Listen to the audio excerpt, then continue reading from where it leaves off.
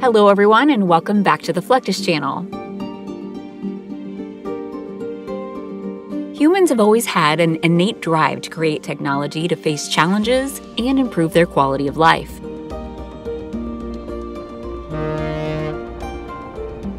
Some machines have been able to break traditional patterns by using innovative methods to propel themselves, such as this British hovercraft.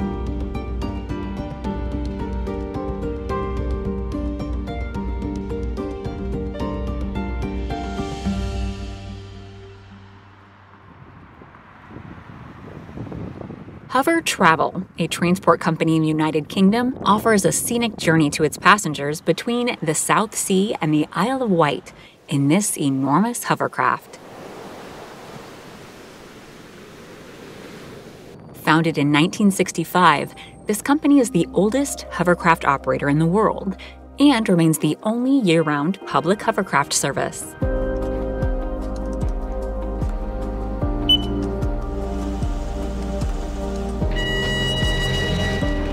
The hovercraft is equipped with its double entrance at the front, where its ramps allow access to cargo and people coming in and out of the transporter. Additionally, the boarding process is assisted by company members who help people and catering supplies enter quickly and in order.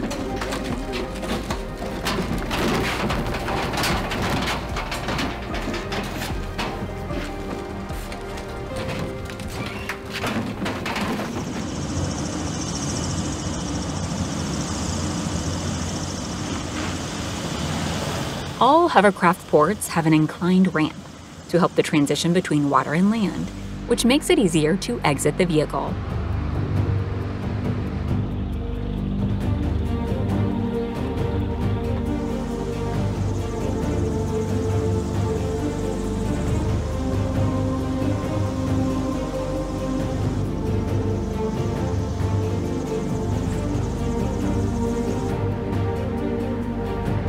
The hovercraft runs every day, 363 days of the year, operates around about 70 services a day, runs from early morning till the evening and caters for commuters and tourists alike.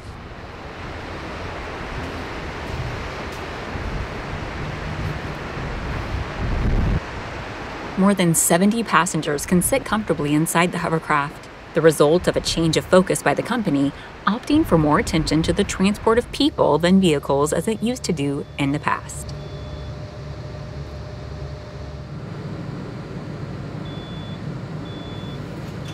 The craft itself runs on two engines, port and starboard side, and it has a lift system as well, port and starboard side, so they need to be checking the grease levels, everything like that.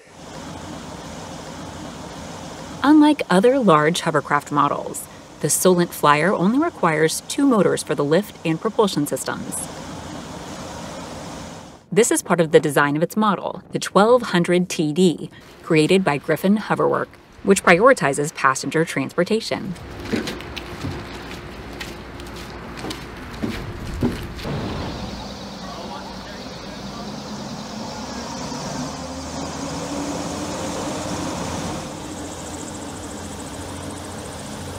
Its powerful MAN D2862 diesel engines offer a combined power of 2,158 horsepower to help pilots like Nick navigate quickly through the Solent Strait.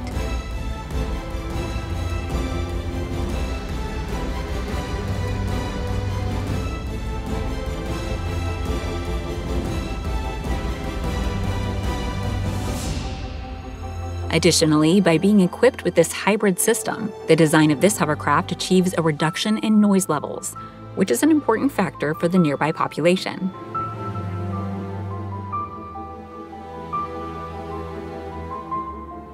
Upon reaching the destination, the inclined platform helps the pilot smoothly enter the port without damaging the skirt structure.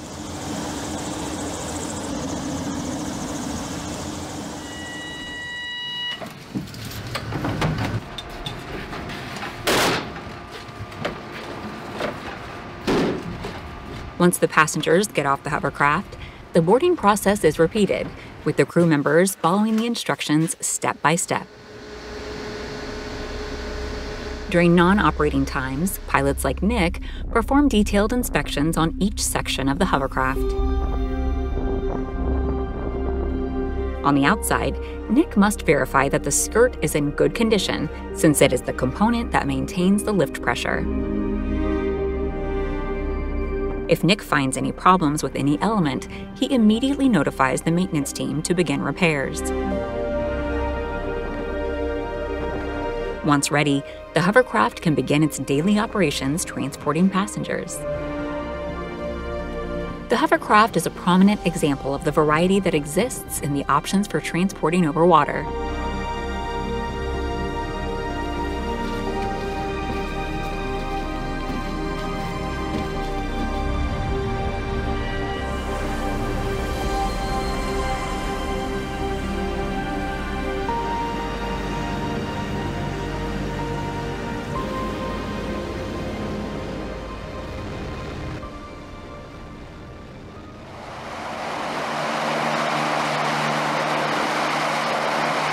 However, being able to move over land as well as water, this type of vehicle has also been useful to military forces,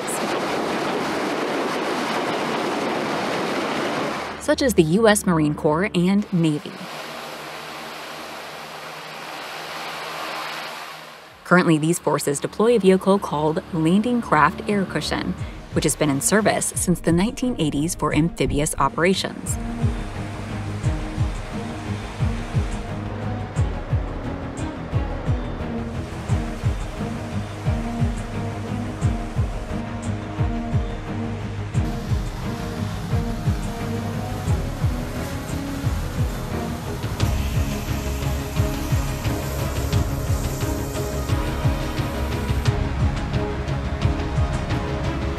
Since then, its use has continued, thanks to the advantages it offers by being able to transport a considerable number of troops and vehicles, from ship to the shore and across the beach.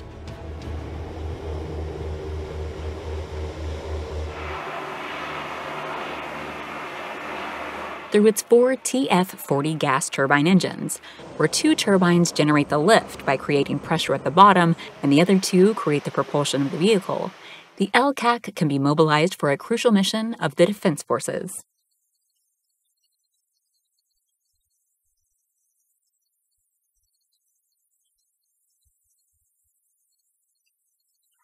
Because this vehicle is floating, there is no worry about the effects of the surface condition below.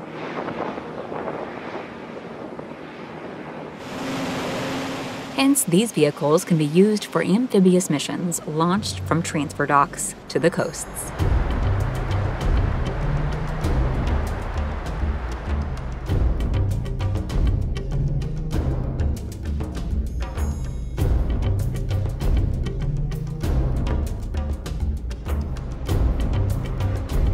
From these platforms, the crew can organize the logistics to load the LCACs of both troops and vehicles.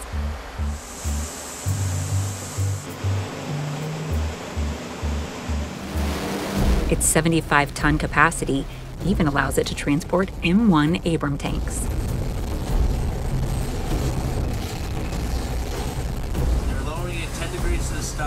With its levitation, the LCAC can easily leave the transfer dock ramps and move quickly to the landing point.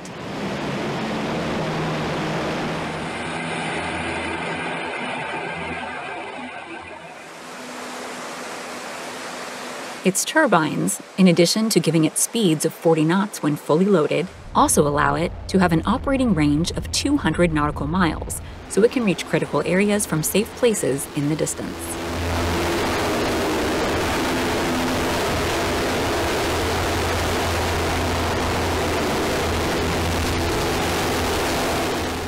During the unloading process, vehicles and equipment quickly leave the LCAC towards the beach using its ramp, which gives strategic and tactical value to this hovercraft.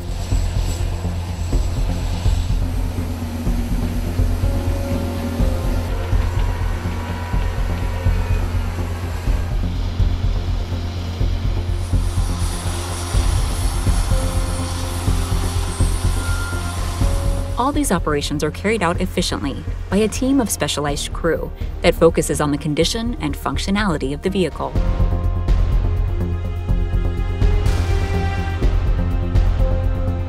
This includes the maintenance and control of the pressure system under the vehicle that allows them to move along the beach without problems.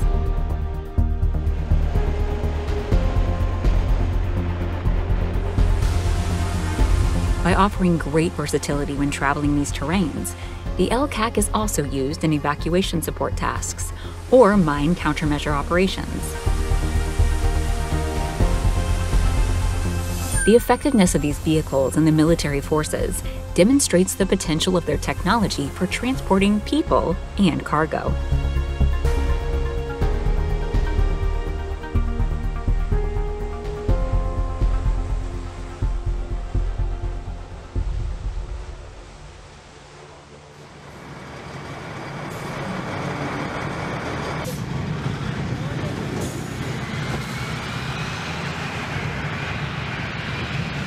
Nonetheless, not all military vehicles are capable of operating in such amphibious conditions.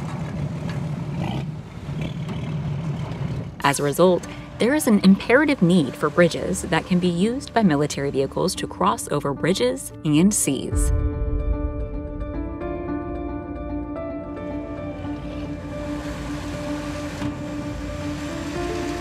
The U.S. military constructs various types of bridges to transport military vehicles and tanks over waterways, ensuring that they can navigate diverse terrains and rapidly deploy forces during operations.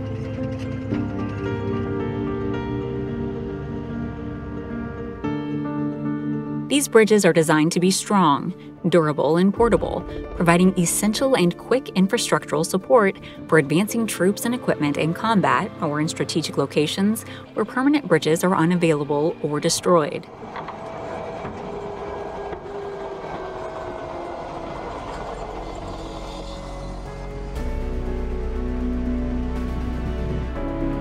Many seek to improve the infrastructure of water routes to increase the speed and efficiency of transportation.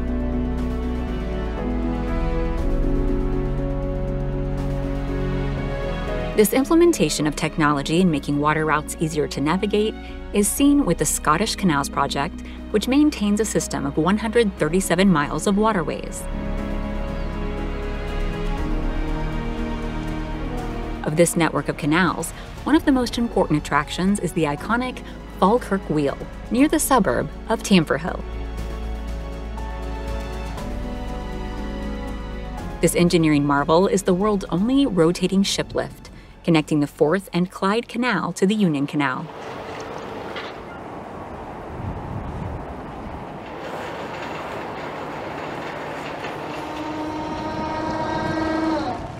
Such a system allows one or two boats to enter gondolas filled with water, which rotate to allow the boat on the lower canal to go up, while the boat on the upper canal goes down.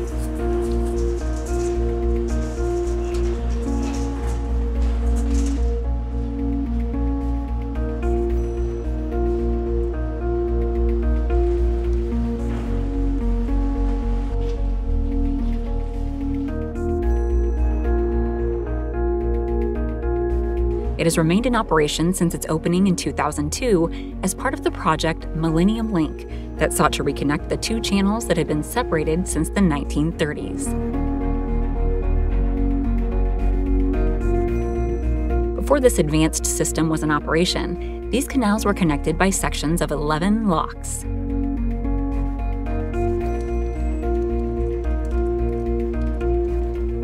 Since then, and during the rest of the 20th century, these canals remained disconnected, affecting the beneficiary population of this network.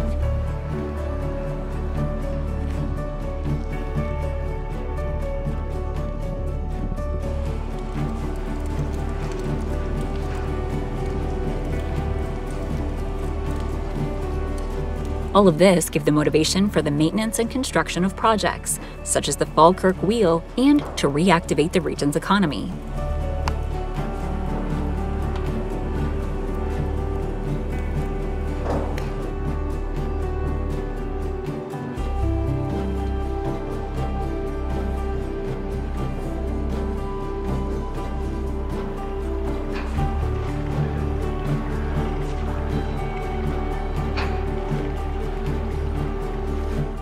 For the system to work, both gondolas must weigh the same.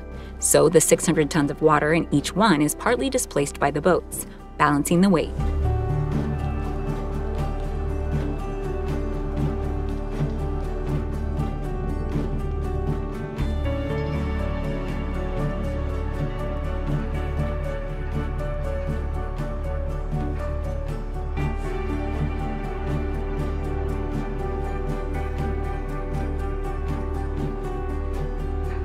These conditions are always monitored from the control room, where they ensure that all systems are functional to rotate safely.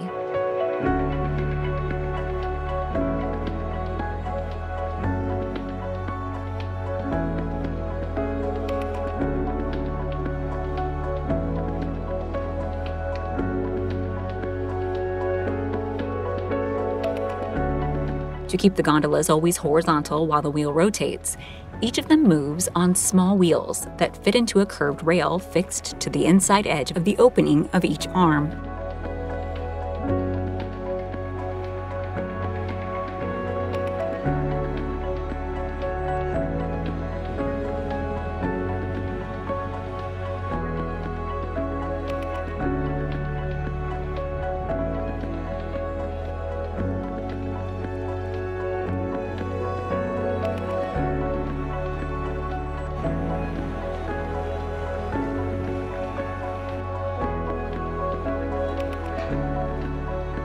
Also, as a safety measure, the system has a series of gears linked between the gondolas and the arms that maintain the speed of these sections.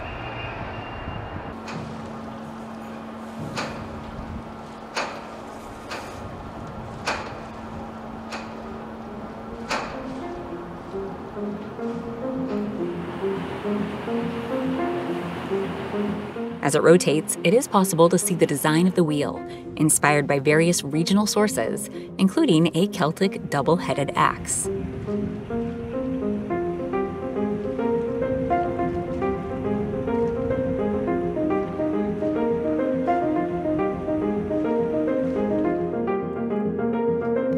The cyclic movement of all these components generates great stress and risk of fatigue damage, which is why most of its sections have connections with bolts instead of welds.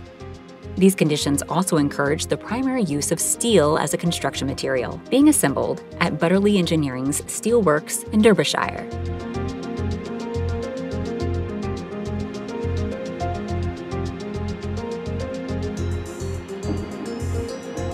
This structure is expected to last at least 120 years, which led to the use of these quality materials.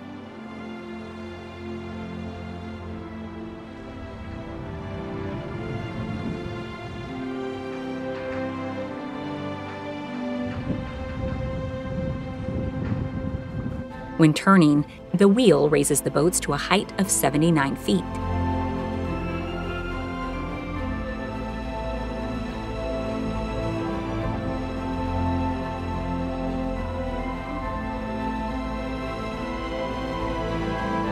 Once the system is rotated and reached its final position, the hydraulic gates open to make way for the boats.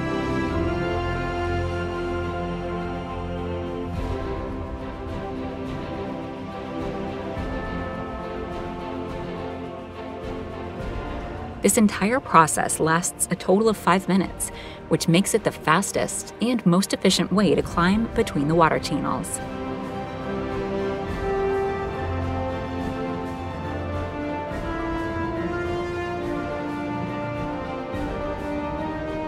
The connection and importance of aquatic transportation has influenced the development of technologies in all areas of this industry, whether with innovative vehicles or the development of a unique infrastructure.